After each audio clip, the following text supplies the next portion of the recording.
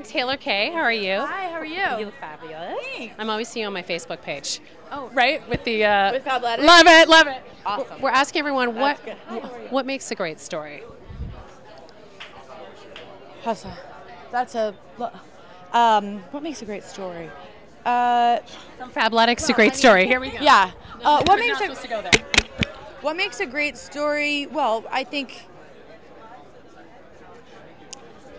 I mean, I was going to go into like the writing script answer, which is like obviously like conflict, character, character organization, understanding your characters. To me, what makes a great story is, a couple different things. This is I can't even answer this question. Let's do this one. Let's do this. What makes a great story are people who know how to tell them first, and it starts with a screenplay.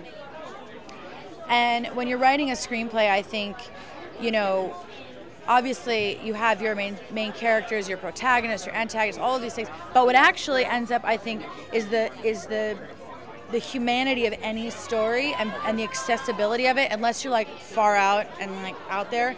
But the humanity that makes things relatable, people who can connect to that, I think that's where you can really have impact. Right, thank you. We got to go. Next story. What would you say to yourself if you gave yourself advice back in the day, getting into this industry? Keep going.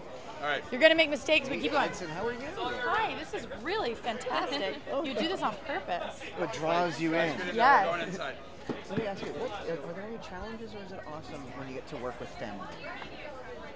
Well, what was good about this? It was a good preview for me because we didn't have that much time to work together. We only had one little moment.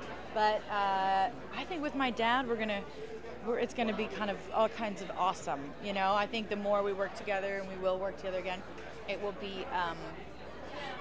It's like an honor for me to work with him, separating the fact that he's my dad. And I'm sure once in a while we'll have that dad-daughter moments. Amazing. Your dad mentioned that previously you were